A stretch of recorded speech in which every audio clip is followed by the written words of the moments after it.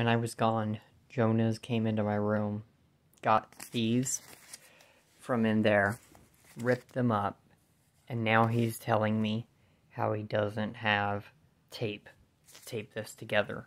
How the fuck am I supposed to use this now? He pisses me off. Also, apparently, he's also... So, I had information up here for my lawyer. He came into my room.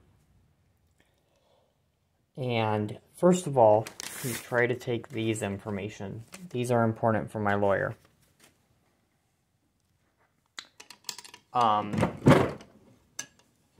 He's very untrustable.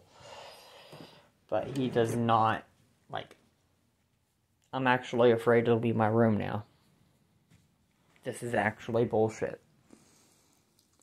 Oh, and by the way, I only have one pair of clothing as well, according to him, because he likes to take all my clothing.